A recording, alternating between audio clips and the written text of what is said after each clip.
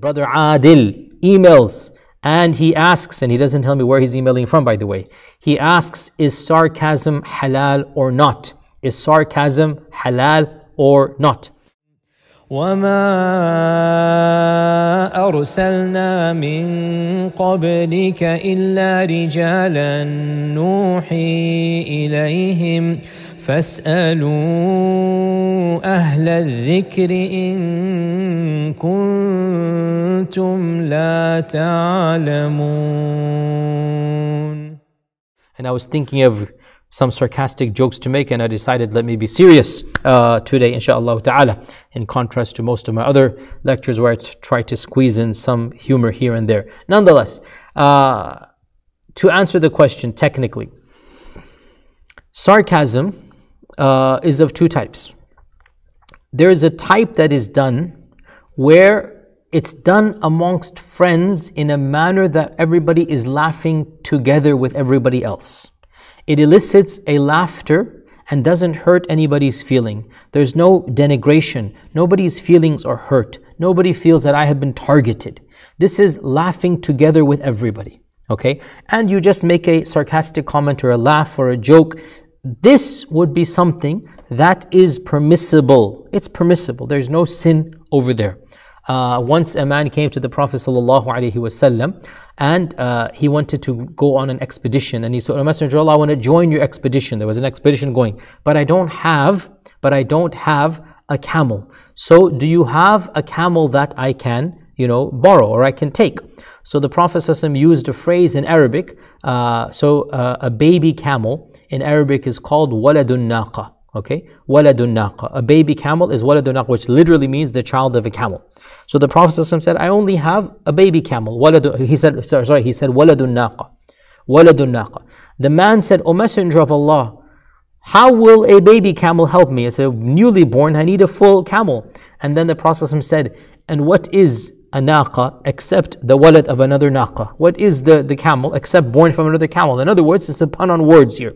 I mean, it's not quite sarcasm, but it's a pun on words here, right? In other words, yes, I have a camel, and I'm calling it the waladun naqa, the child of a camel, because it is like I am the child of my father. I'm not a child anymore, but I am still the child of my father. So the Prophet used that phrase. Another lady came to the Prophet ﷺ, a very elderly lady, and she's saying, O Messenger of Allah, I'm very old, make dua that Allah Azza wa Jal causes me to enter Jannah. So the Prophet ﷺ said that, oh aunt, oh dear mother, don't you know that old ladies do not enter Jannah?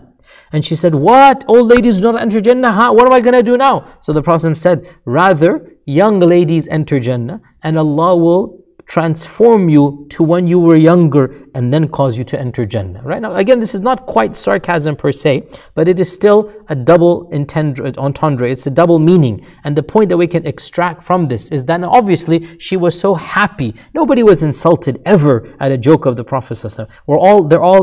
It brought a smile to their faces. It made them happy in a double manner, right? So the man is initially disappointed. Oh, I don't have a camel. Then he gets extra happy. The same with the lady. What am I going to do? Oh, then he gets double happy.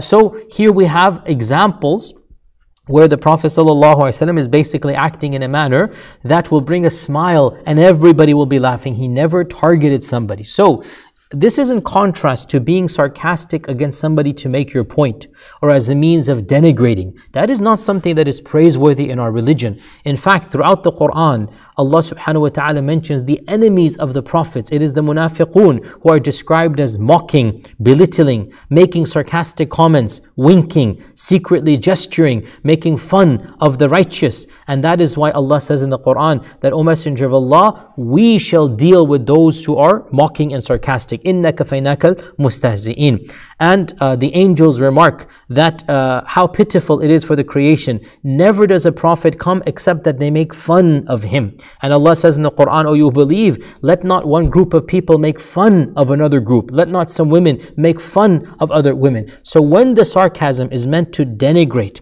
when the sarcasm is meant to put somebody down, to hurt somebody's feelings, then it is not befitting, and it goes against the perfection of the manners that our Prophet ﷺ commanded us. Our Prophet ﷺ said, the believer is the brother of another believer. He does not belittle him. He does not put him down. He does not make fun of him. So the believer does not do this to another believer when it is meant to hurt somebody. In fact, never once did the Prophet ﷺ crack a joke at the expense of somebody, make fun of somebody to make them feel bad. Never once did he do a hidden gesture or a wink of the eye that was meant to poke, somebody else's feelings. As we said, there's a big difference between laughing with people and laughing at people. And if the sarcasm is self-deprecating or with somebody whom you know are going to laugh back at you and whatnot, inshallah ta'ala, this is permissible. And if it is done to hurt somebody's feelings or to make them, on the spot,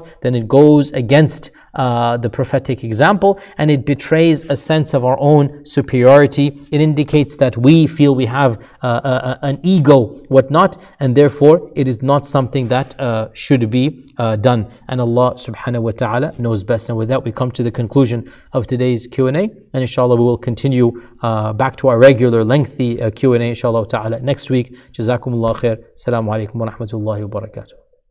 يا من أجبت دعاء نوح فانتصر وحملته في فلكك المشحون يا من أحال النار حول خليله روحا وريحانا بقولك كوني